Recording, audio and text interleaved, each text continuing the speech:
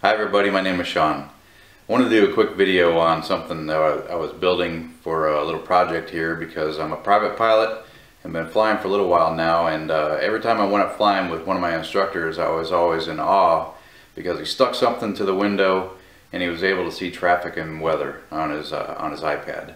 I was like, I want one of those. What he had was a Stratux version 2. And come to find out, the thing's like $900. I was like, well, I'm a pilot on a budget. I don't have the ability to cough up $900 for something like that. So I started looking around and watching videos on YouTube and stuff like that, and ran across a web page. The web page is Stratux.me, and lo and behold, there's a little shopping list on here. You can buy everything right off of Amazon, and you can put one of these things together for pennies on the dollar compared to a Stratux or a Stratux 2 or something like that. So I wanted to go over what I bought, and I just went right off the Stratux webpage and went right down the list and bought everything I needed right on Amazon. So starting off with the Raspberry Pi, you can see that right here in front of you. I ordered one of those, got that in. Pre-programmed SD card. This is what came as far as the SD card that goes in the Raspberry Pi. Antennas, so the 1090 ES and UAT, I guess this works on 978 megahertz, but antennas and the dongles that the antennas plug into the Raspberry Pi. And let's see, Stratux case, that's what's in this box. We'll take a look at that later. And pass-through charging battery pack. The pack that they listed on the website is not the one I chose. I chose this one here, and there's a couple of reasons. We'll get into that later on why I chose this particular model as opposed to what was recommended on the webpage. And last but not least, number 6 on their list is a GPS antenna. So we're going to take all this stuff and unbox it and show you how to put it together. Alright, so we're going to do a quick unboxing here of all the pieces, parts you'll need to put together an ADS-B in receiver just like this one. Starting out with the Raspberry Pi 3. This is a Model B. Take a look at what's in the box here. Some instructions, static free bag, and the Raspberry Pi 3 motherboard. Next we have the SD card with the Stratux software already on it.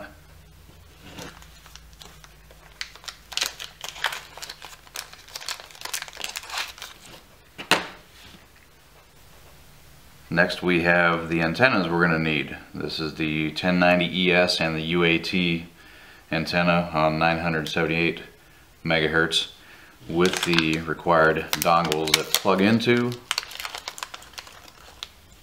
the Raspberry Pi motherboard. Alright, next we have the Stratux case with fan, clear acrylic.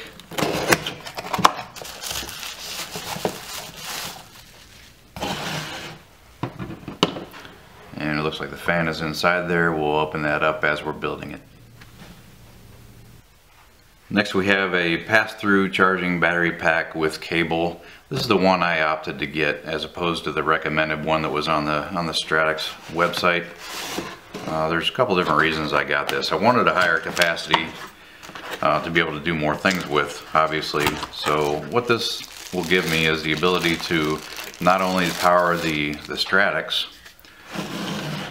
when I do build it, it'll also give me the ability to have me power my iPad and possibly a GoPro. So that's why I wanted to have 3 different USB ins.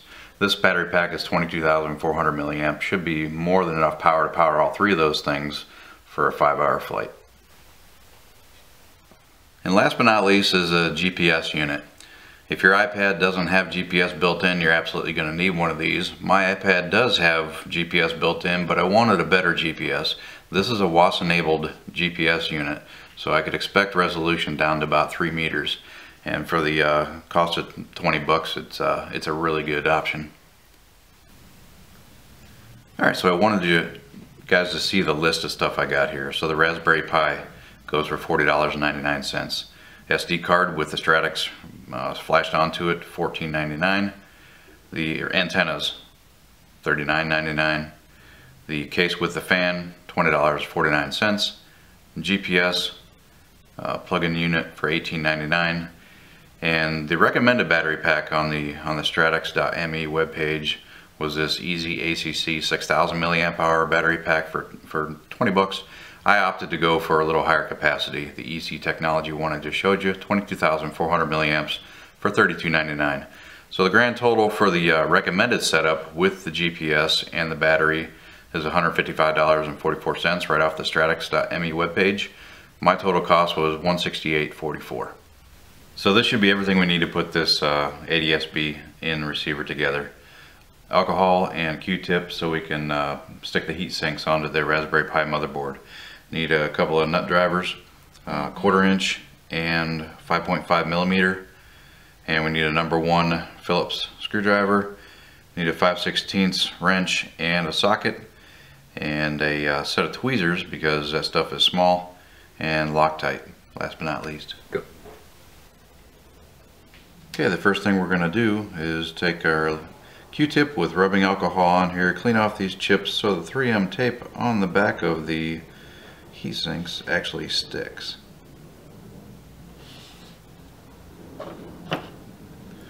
Then we're going to take these heat sinks, which have the 3M tape on the back. We're going to use our handy dandy tweezers and stick them on each one of these chips. Okay, now the chips are clean, we're going to stick on the heat sinks.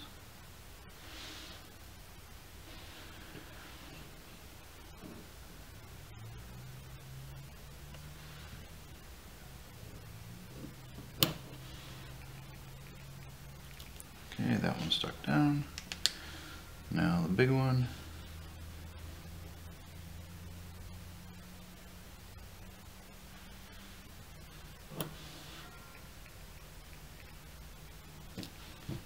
There we go. So the next thing we're going to do is mount the Raspberry Pi inside the case. This is the hardware that came with it. So you have four screws, these spacers that go underneath the Raspberry Pi motherboard, and 4 nuts.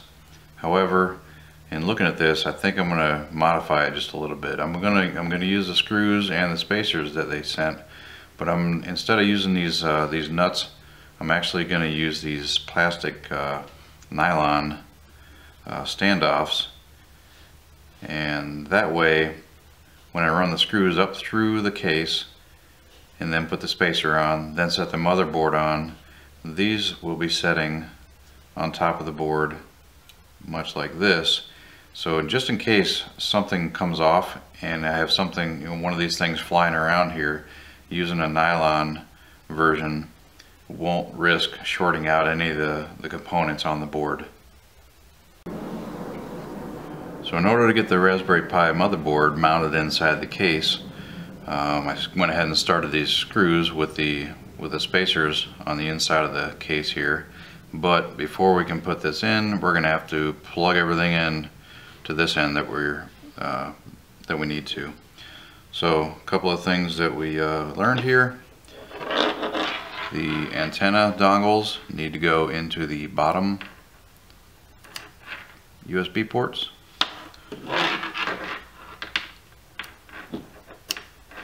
Like that. And then the GPS USB needs to go through the case, through the hole, and then connected to this USB port. That is because of the placement of the cutout in the case. So now we just have to try to jam all this in there without hurting anything.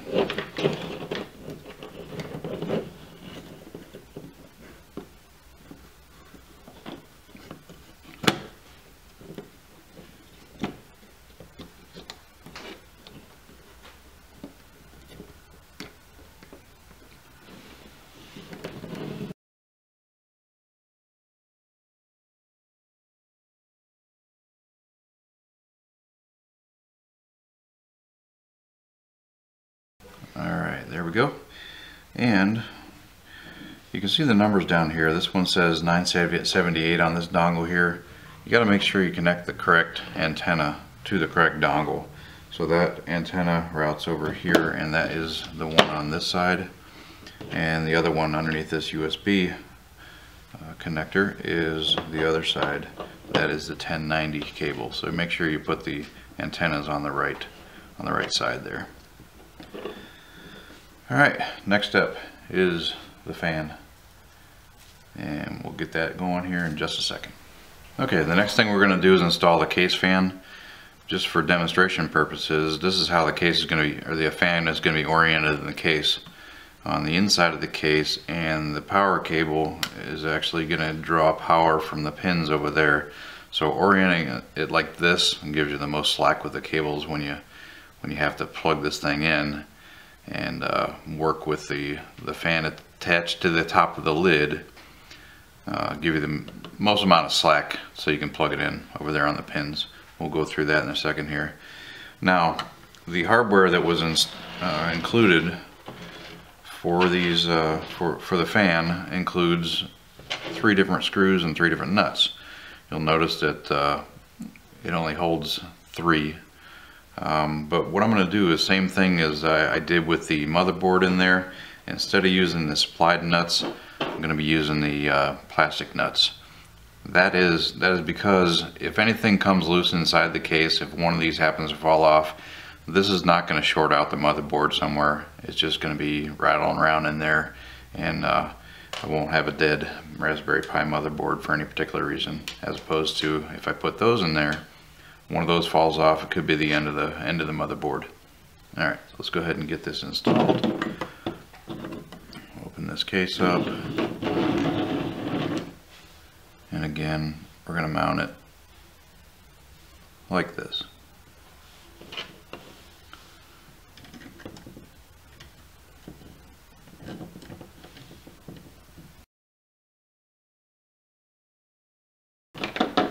Okay, that's all there is to mounting it.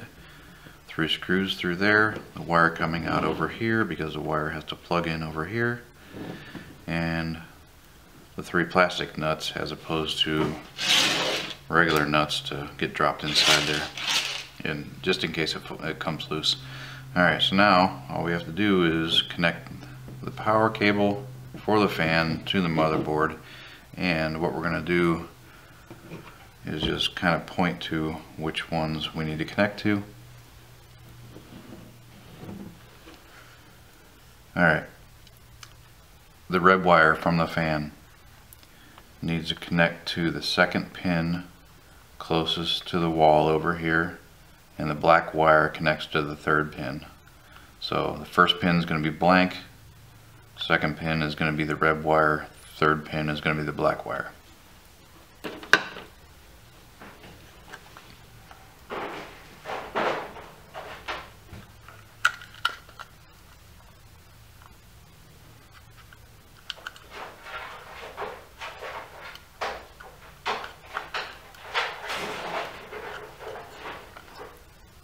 Just like that, and we are essentially done wiring up this Raspberry Pi. Alright, so we got everything installed. I didn't snap down this lid yet, just in case something goes strange. I didn't want to happen to break this case if I had to pry it open again for some reason. So basically we just need to get everything hooked up here and give it a test. So first thing we're going to do is install the pre-flashed Stratux memory card. There's a slot down here on the bottom to install this. That installs just like that. The Raspberry Pi doesn't have the spring-loaded push-pull sleeve for the SD card that you might be used to on other devices. It just slides in. If you need to get it out, you pull it straight out. Next thing we need to do is install the antennas. So again, we're going to pay attention to the dongle. 978 is right there. Here's my 978 antenna. So I basically just follow the line, and this is where this antenna would go.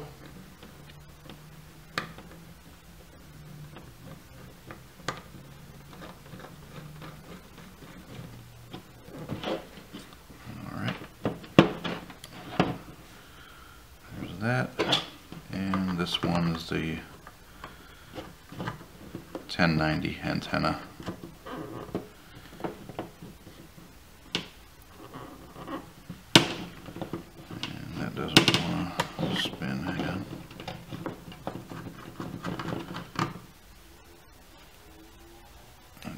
It's really stiff.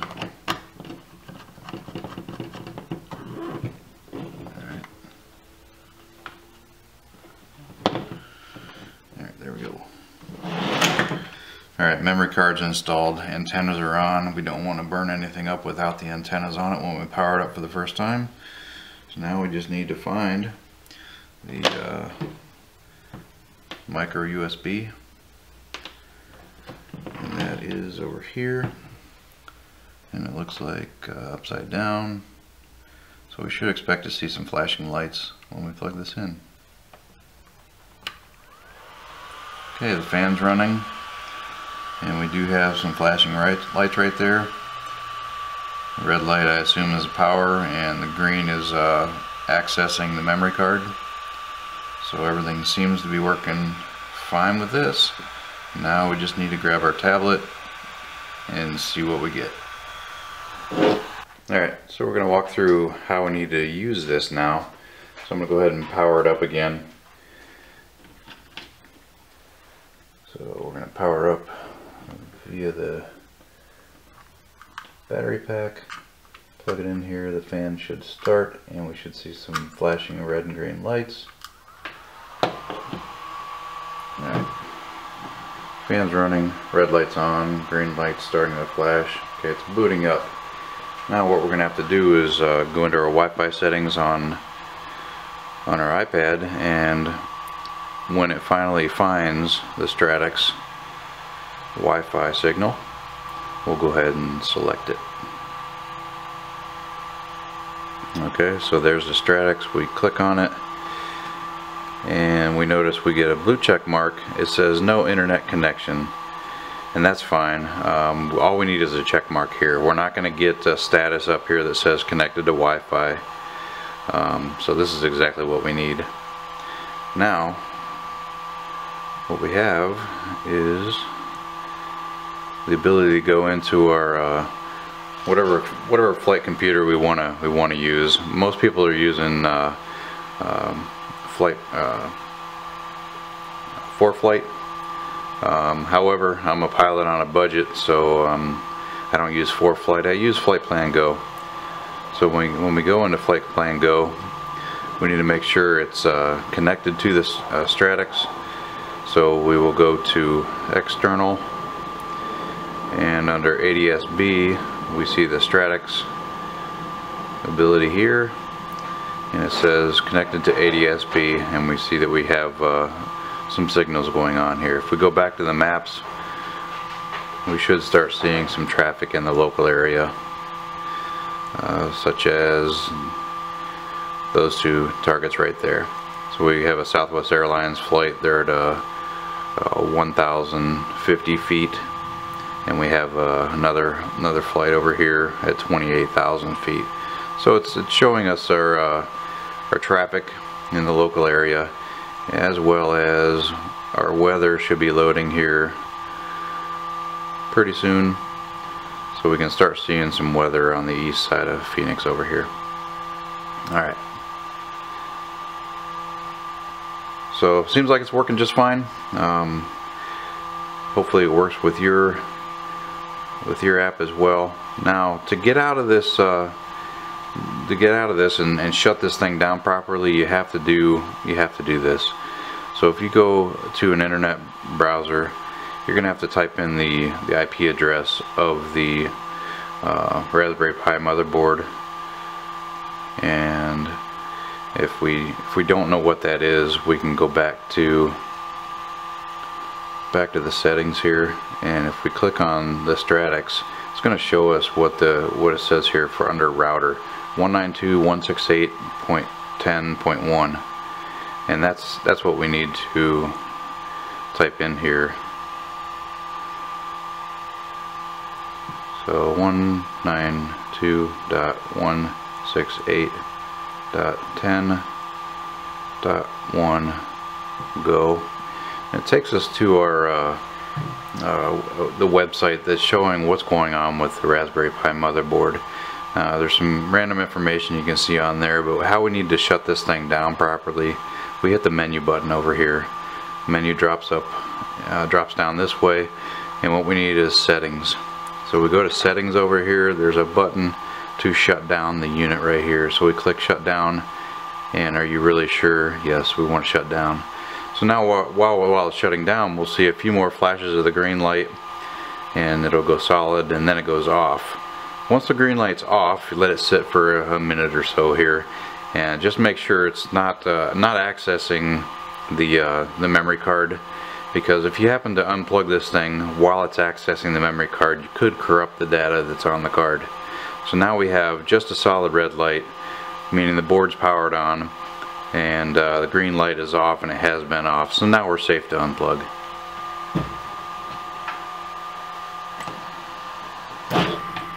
Alright, I hope you've enjoyed our build video on this ADS-B, budget-minded ADS-B.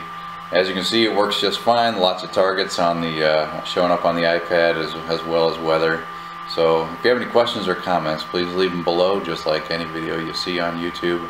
And thanks for watching.